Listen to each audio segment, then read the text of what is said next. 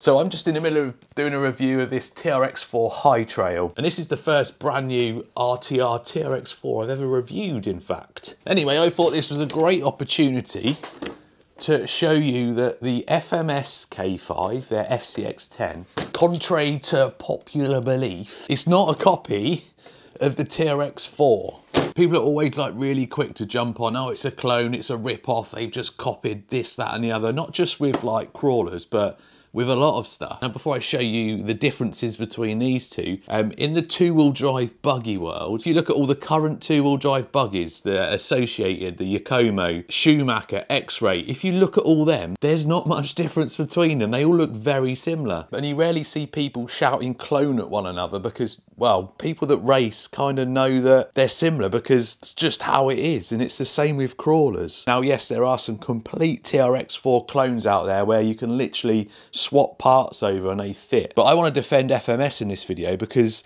this, as you'll see in a minute, it's not like that other than some of the features it's got on it. And I've even seen some of the more popular YouTubers call this a TRX4 copy or clone, which if they looked a little bit closer at it, which is what I'm going to do today and share to you, they're 100% wrong. So what I'm going to do, we're going to put them side by side. I'm going to put a little counter in this corner for everything different between the two. However, I'm not going to include the bodies because, well, a body's a body, isn't it? I think this may be an earlier K5 Blazer. I'm not up on my Chevys, so I wouldn't know. This one, I've done all this satin black. It all comes chrome out the box. So I'll get rid of the bodies before we do the comparison. Both of them are clipless bodies. And although we're not comparing the actual body styles, we are going to start the counter with the clipless body system. That's your TRX4, that's your FMS. Clips in the front there. TRX4 clips in on its inner arches. That is the only thing we're going to do with that though. Where's Peter Pointer? There he is. We'll start right at the front. Bumper mount. TRX4 has got a place for a battery there. Nothing on this one. Chassis mounted servo.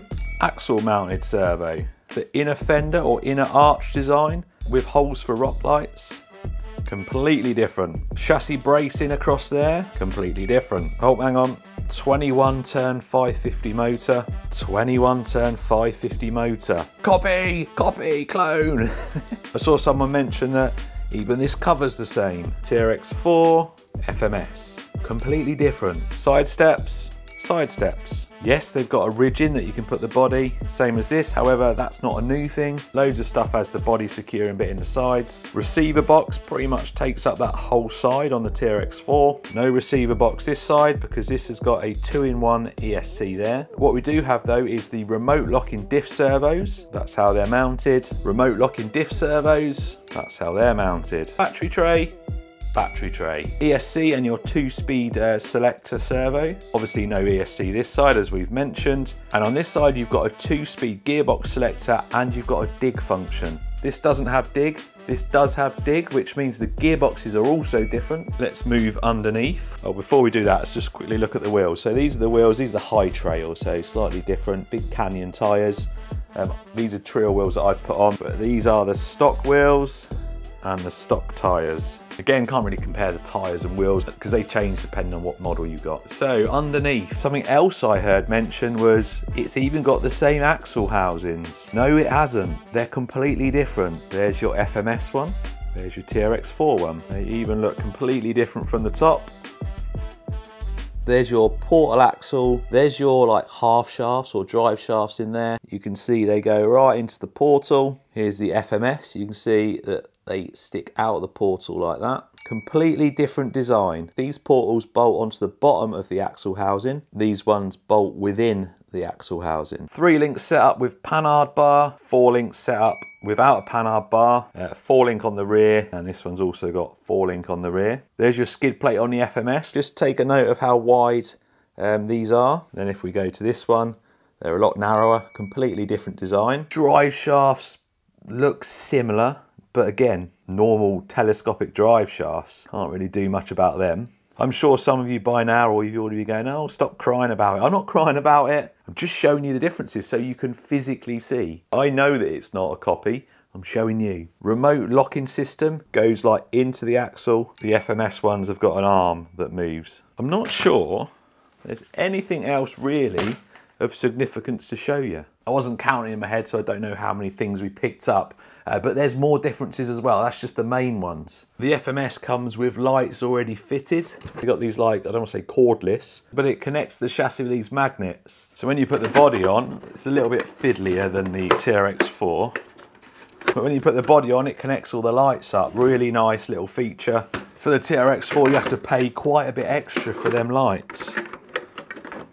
The body on this is like I don't even know whether it's Lexan, but it's a really thick body. I did have some issues with cracking on one of my other ones. It got damaged in shipping, and then I rolled it on some rocks and got a little crack in it. Maybe a little bit more fragile. The Traxxas is just a normal, like, thin Lexan. Although there's no interior in this, it does have semi-clear windows, rather than just completely blacked out with stickers. You've got some nice scale metal badges. You've got that dig function on here as well, which the TRX4 doesn't have. I used it quite a bit in my first review of this. And something I haven't spoke about is the cost. Now, like I said, I'm just in the middle of doing a review of this, and it's actually a really good truck. This video isn't about trying to tell you this is a load of rubbish, because it's not, it's really good. This cost me I think it was £550 in the UK, and I'll put on the screen what that converts to in dollars.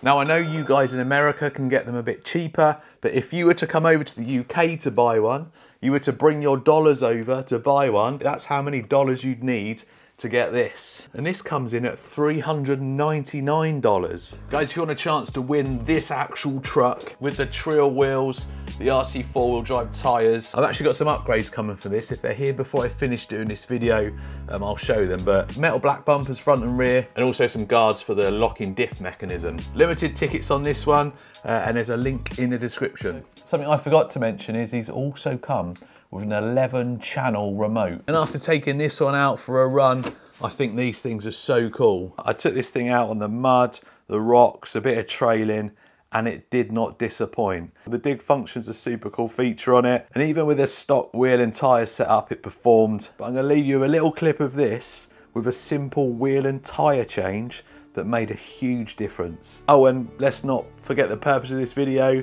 These are not a TRX4 clone.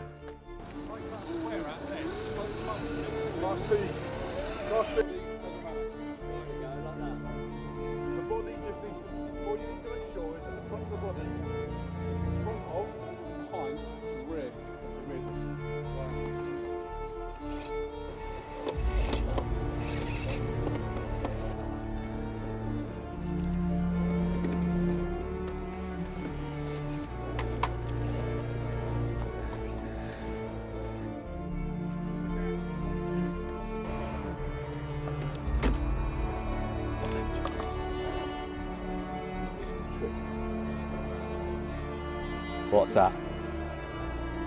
Glittery. Whoa, oh.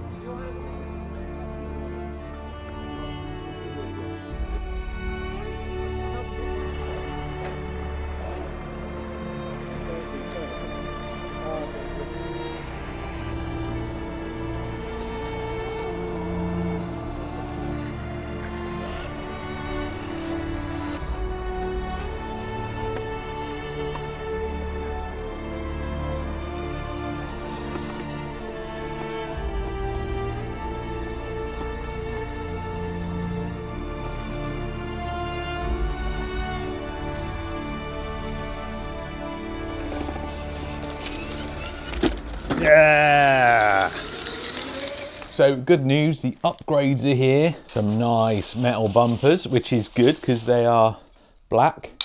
Because my concern was I painted these, in fact. Could you see there where I'd scraped some rocks and it took some of the paint off? These as well, actually, look. You can put some shackles directly onto the bumper. That is nice. Are they the same? Have they sent me 2 front ones or 2 rear ones, or are they just the same anyway? I don't know. I'm gonna have to check. Yep, that is 2 front bumpers. The rear one, it's slightly different. That's recessed a bit deeper, and it's got a bit for a tow hitch. So I'll have to get a rear bumper, but we can get the front one on. Then we've got these brackets here, which are to, oh, they're brass. They're a bit of extra weight there. These are guards for the diff locking mechanism. Although I didn't have any issues with it catching on the rocks, but I suppose potentially there could be some issues. Get it all fitted.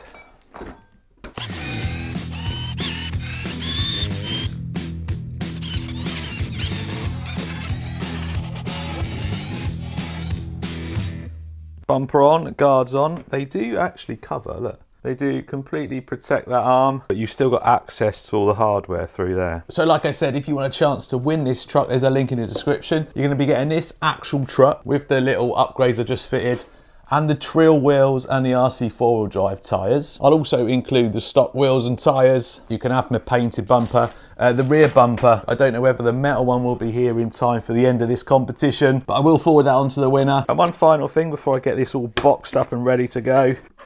Not a TRX4 copy.